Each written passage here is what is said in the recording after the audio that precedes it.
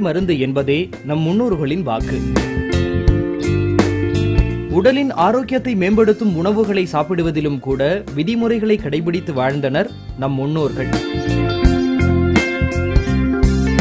அதன்படி எந்த உணவோடு எதை சேர்த்து சாப்பிட்டால் நன்மை மற்றும் தீமை என்பதையும் அனுபவபூர்வமாக ஆராய்ந்து அதனை நடைமுறைப்படுத்தி வாழ்ந்தனர்.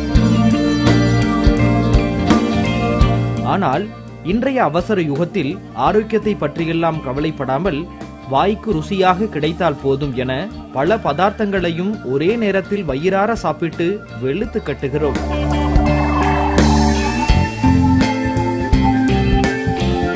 பொதுவாக கீரை வகைகளை உண்பதற்கு ஏற்ற நேரம் மதியமே.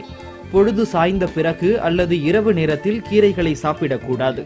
ஏனென்றால் கீரையில் இருக்கும் பச்சையம் மற்றும் நார் சத்துக்களை ஜீரணிக்க தேவையான நொதிகள் இரவில் நமக்கு குறைவாகவே சுரக்கும். இதனால் செரிமானம் ஆவதில் பிரச்சனை ஏற்படுகிறது.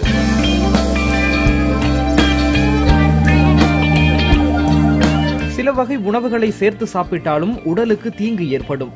ஒன்றிற்கும் மேற்பட்ட எதிரெதிர் குணங்களை கொண்ட இரு உணவுப் பொருட்களை ஒரே நேரத்தில் சாப்பிடக்கூடாது. பாலுடன் மீன், கீரை வகைகள் மற்றும் புளிப்பு பொருட்களை சேர்த்து சாப்பிடக்கூடாது. அப்படி சாப்பிட்டால் உடலுக்கு அது நஞ்சாகும்.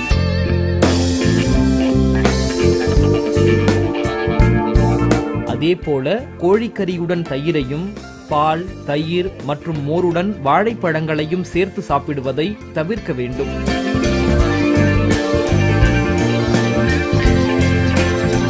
சுத்தமான தேனுடன் இறைச்சியை சேர்த்து சாப்பிடக்கூடாது. தேன் சாப்பிட்டவுடன் நெய் மற்றும் இனிப்பு உணவுகளை சாப்பிடக்கூடாது. இதனால் சுவாச கோளாறுகள் உண்டாகக்கூடும்.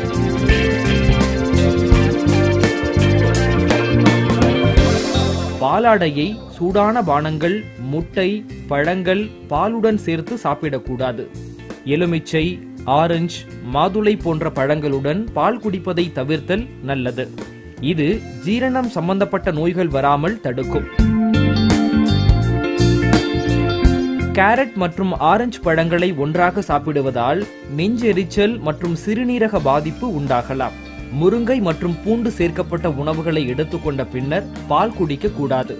அப்படி செய்தால் சரும ஒவ்வாமை ஏற்படும் வாய்ப்புகள் அதிகம் என ஆயுர்வேதத்தில் கூறப்பட்டுள்ளது.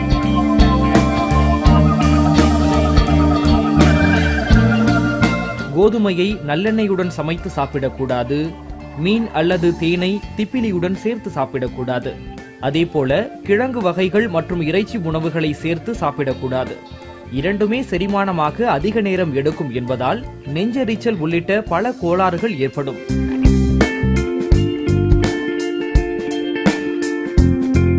மேலும் எள்ளை பசலைக்கீரையுடன் சேர்த்து சாப்பிடக்கூடாது. இறைச்சி உணவுகளுடன் உளுத்தம்பருப்பு, பால், துவரம்பருப்பு, முளைக்கட்டிய பருப்பு வகைகளை எடுத்துக்கொள்ளக்கூடாது.